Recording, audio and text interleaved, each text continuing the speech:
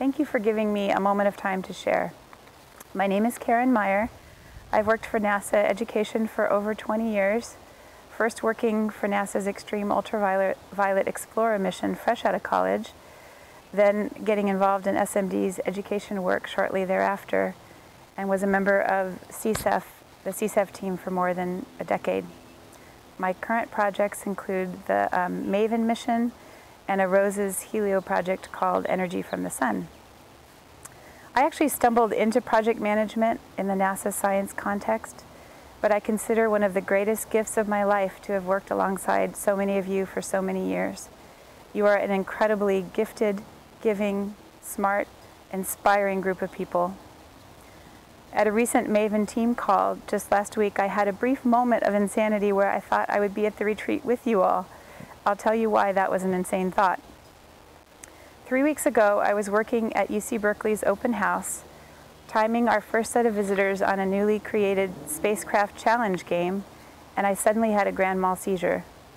Shortly thereafter, I was diagnosed with brain cancer, and am now under the best medical care at UCSF's Brain Tumor Center, getting lots of tests, including MR spectroscopy, and my ears perked up when the neuro-oncologist mentioned spectroscopy.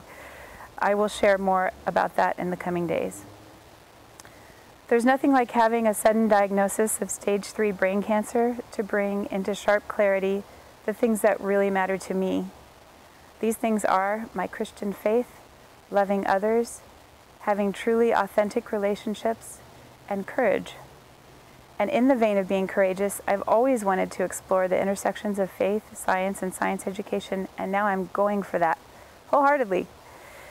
Darlene Yan, who's a coworker of mine at SSL and part of the CSEF team, used a metaphor to liken the space that can commonly stand between science and faith to a demilitarized zone, or the DMZ. Faith can lie on one side while science on the other. Her metaphor fits in some ways to me because a DMZ is like a frontier or boundary between two or more powers where peace is enforced. I imagine a DMZ to be a place of heightened tensions, uneasy truces, and unspoken disagreements. For those who prefer to stay securely on their own side, including me, before this happened, the space and safety of a DMZ must be of great comfort. There are those among us who suggest there are deficits in the way we do Western science, the way we seek to isolate it from culture, relationship, community, and faith. And I just want to take a moment to honor those who began those conversations, and sometimes at great personal cost. Many of those speaking on diversity at this retreat, including Dr. Nancy Maryboy, Dr. David Begay, Dr. Laura Peticolis, and Dr. Isabel Hawkins, who's not there but was really a front runner. These folks have courageously forged a place to begin some of these discussions. Western-trained scientists and science educators are also courageously stepping into these conversations. They too have a lot to lose by crossing the DMZ, and I respect them for stepping in.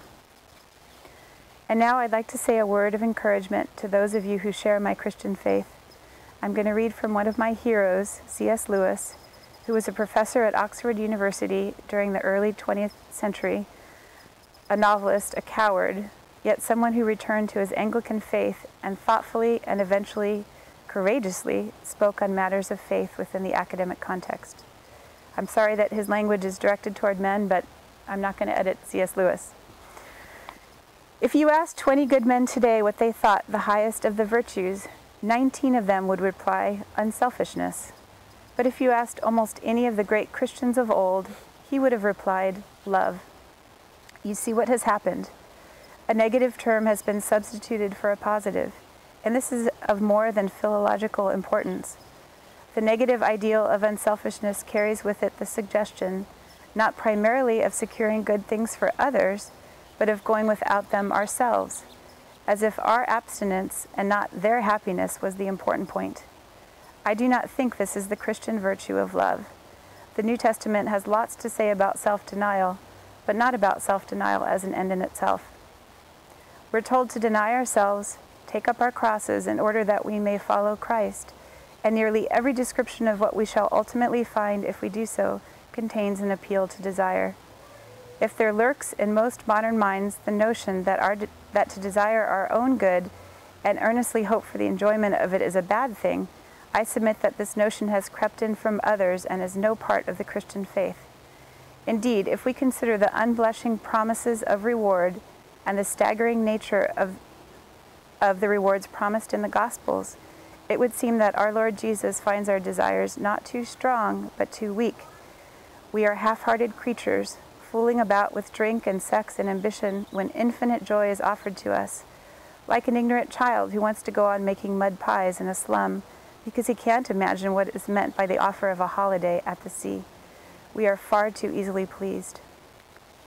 I want to invite us persons of faith, and particularly Christians, to be courageous and humble and strongly enter into this dialogue. We have maybe a lot to lose.